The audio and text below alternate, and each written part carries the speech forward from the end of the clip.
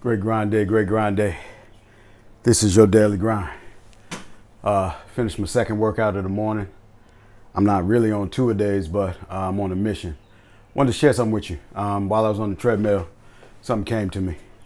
I remember we were in, I don't remember where we were, my wife and I were somewhere, and we were looking at how they actually built Dubai. There's a YouTube video on how Dubai was built, like how they created the beaches, how they created, moved the sand down in the ocean. I'm talking about this huge project.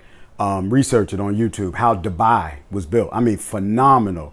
And I started thinking about it, and I'm like, wow, that's amazing, because there was one, maybe two or three people that had a vision in their mind. And they said, this is the vision that we see. Now, what they saw might not look like what it is right now, but they had a vision of something and they got started with it.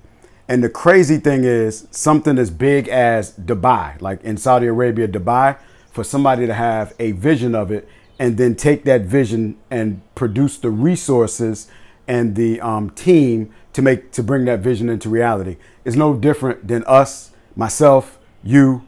You got to have a vision on what you want. Like, you got to know, you got to have an idea on what you want. And it starts right here. And when it starts right here, anything that's in your mind, you can bring it from your mind to your hands. And if you put the right attention, movement, activity, and energy to it, you can bring that thing that was in your mind to fruition. You can make it real. The problem is, a lot of us ain't got no vision.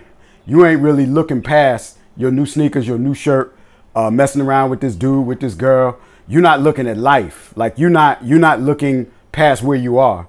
And because you're not looking past where you are, you're only getting stuff that's going to fulfill you for today. My challenge to you today is cast your vision out. Like, go deep in your head and think about what you want your life to look like in the next 5 years, the next 10 years. Do like they did with Dubai. Take it from your mind, put it to your hands, and then go get the resources, the team, the people, and do whatever you need to do to bring it to pass. Now, let me give you some encouragement. It's going to be hard as hell. It's going to take longer than you think. But if you keep putting attention, energy, activity, and action to it, you'll put yourself in a better position to get it. Y'all have a great grind day. We talk soon.